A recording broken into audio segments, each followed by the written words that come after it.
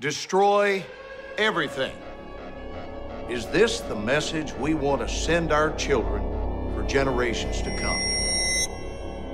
Destroy everything.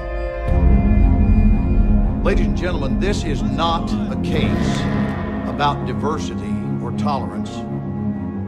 This case is about a gang of young men who chose a lifestyle designed to intimidate those around them, to challenge authority, and to provoke a reaction from society itself. My entire life, people try to rattle my cage, to force me to explode from the inside out, testing me, trying to find my breaking point. My mother would say, "Son, step in from the cold," and my father just the same. He'd say, "Don't ever lose your self-control." But I opened the window. I let the cold air flow. I lost my self-control.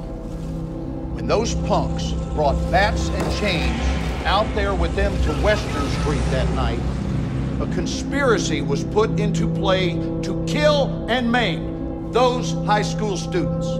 We got plutonium warheads under our feet as we speak. This place is just a big target, ticking away.